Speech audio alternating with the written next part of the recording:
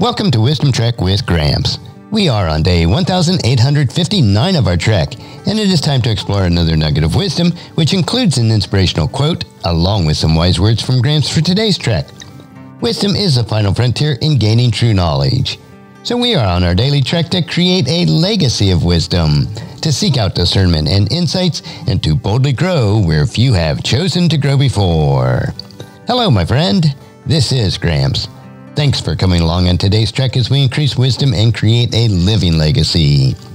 We are told in Proverbs chapter 16, verse 16, how much better to get wisdom than gold, and sound judgment than silver. If you apply the words that you hear today, over time, it will help you to become more healthy, wealthy, and wise as you continue on your daily trek of life. So let's jump right in with today's nugget. And today's quote is from Zig Ziglar, and it is, "A true leader produces more leaders." So today's nugget of wisdom is, produce more leaders. The universal law of multiplication is valid in crops and people. Just as a good kernel of corn will produce many more seeds, the same applies to people.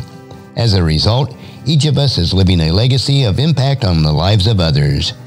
That legacy can be good or bad, depending on the seeds that we are planting into those that we nurture.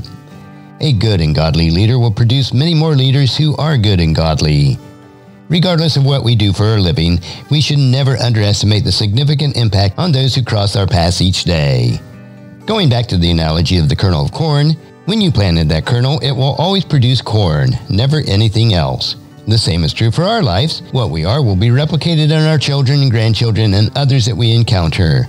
The only way to live on after we die is through the same people that we impact.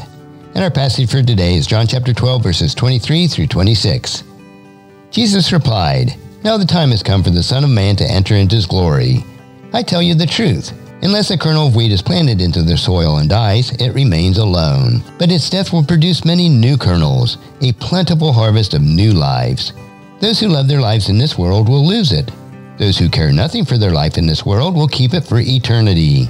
Anyone who wants to serve me must follow me, because my servants must be where I am, and the Father will honor anyone who serves me."